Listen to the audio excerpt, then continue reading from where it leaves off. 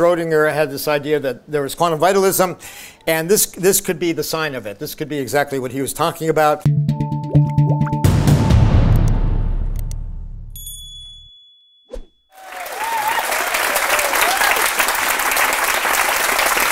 Well, thank you. Thank you. Thank you all for being here. Thanks to the organizers. It's been a fantastic event, having a wonderful time.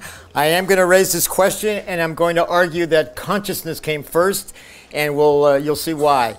People say, well, you got to define consciousness. What do you mean by that? And that's true. But we also have to define life, because it's not as straightforward sometimes people think. So there are ways to define it, to describe it, functional approaches, Lynn Margulis Sagan, as its function, self-organization, metabolism, growth, etc. But these describe what life does, not what it is. And a weather pattern, like the great red spot of Jupiter, can have these traits. Complexity, nonlinear dynamics, chaos theory, etc., etc. But inanimate objects have these also. In the 19th century, there was vitalism. People talked about a unifying energy field, a life force, élan vital, pervading living systems. But this was based either on electromagnetism or forces outside science, and with molecular biology, DNA, etc. Vitalism became taboo and ridiculed, actually. However, Schrodinger, 1935, in his book, What is Life?, suggested life's unitary oneness derived from quantum coherence, and that memory was stored in aperiodic or periodic crystal lattices. But, critics say, biology is too warm, wet, and noisy. Or is it? It's not. It depends where in biology you look. Biology is not a monolithic slab. It's highly heterogeneous. We'll come back to that point. So, for example, where you find the quantum is where you find the organic chemistry. Aromatic rings are the basis of organic chemistry. They're hexagons of carbon with 3 extra electrons forming pi resonance clouds conducive to quantum effects. And these are found, they're inside biomolecules. They're oil-like. Oil and water don't mix. So these structures get away from the water, coalesce inside molecules, for example, proteins, to avoid the water. And this is where the quantum stuff happens. So these pi resonance clouds, they're benzene. They go in your gas tank. They're highly combustible in bulk form. But when they're arrayed in a geometry, they have incredible quantum properties. Graphene, for example, fullerenes, buckyballs. And the pi resonance clouds induce van der Waals dipoles in each other, which attract, then couple, and oscillate. So we start with 2 rings, and the 3 bars are the extra electrons. And when they get near, the electrons in one repel the electrons in the other, and they form a dipole, and you have like 2 dipoles, 2 bar magnets, and they attract, and then they oscillate in terahertz. That's pretty fast. 10 to the 12th hertz, that's like infrared light. And that's what's happening when these aromatic rings get together, terahertz. And they can also go in superposition of being in both dipole orientations.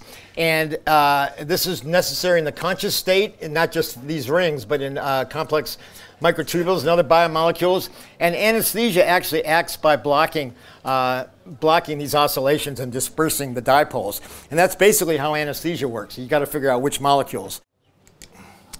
When the aromatic rings have tails on them, they call amphipathic biomolecules, like lipids, proteins, nucleic acids. They have a ring, and then they have a polar tail with charge here, no charge here. These are uncharged, nonpolar. And the nonpolar rings attract, just like the previous slide, induce dipoles. The tails stick out, and they form micelles, precursors to proteins and precursors to cells, where the interior has these aromatic rings where the quantum stuff is happening, and the tails stick out into the aqueous environment, so the whole thing becomes water soluble. So in a real protein, this is what it looks like. This is the protein tubulin, the subunit of microtubules. And here are 3 aromatic amino acids. Tryptophan, which has the indole ring, the 5 and the 6, and is a major component of serotonin and psychedelics. Phenylalanine is a single ring, and tyrosine. And there are 86 of them in tubulin, which is a lot for that size protein. And the red spheres are where anesthesia acts to block consciousness, we think, by blocking these dipoles. So these make net dipoles. For example, here's one example going in this direction. And these can oscillate, and these lead to interesting properties.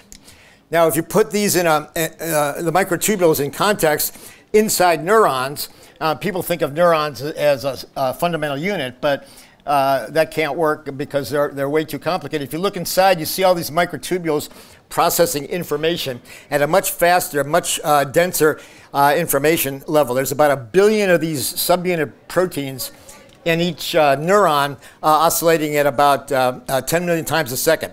So that's a lot of information processing going on. What's the clocking mechanism? So we model these as automata or computers back in the 80s, actually, and the question was, what's clocking it? In a computer, you need some kind of coherent oscillation.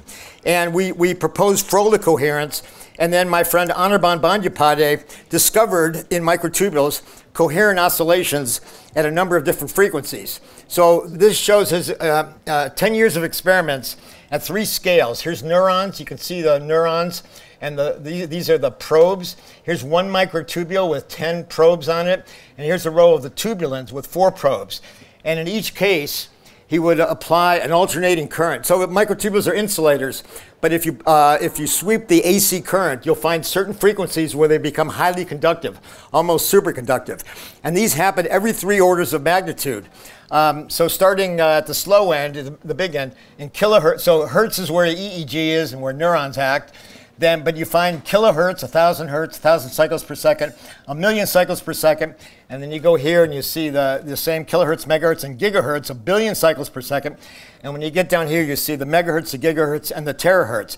And in each case, the conductance pattern has a characteristic triplet of triplet morphology. So there are 3 peaks, and each peak has 3 peaks. So here you can see it in cross-section, 3, and each one has 3.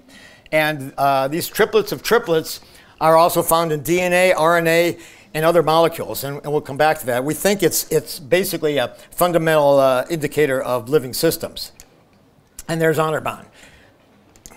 So if you look at the big picture of a neuron, so people talk about hierarchies in the brain going that way, larger and larger, slower and slower, networks and networks. But if you go inside the neuron, you get to the microtubule network at 1,000 hertz, a kilohertz, a microtubule at 1,000,000 hertz, a megahertz, rows of tubulin dipoles, 1 billion gigahertz, and tubulin in the terahertz that we saw before.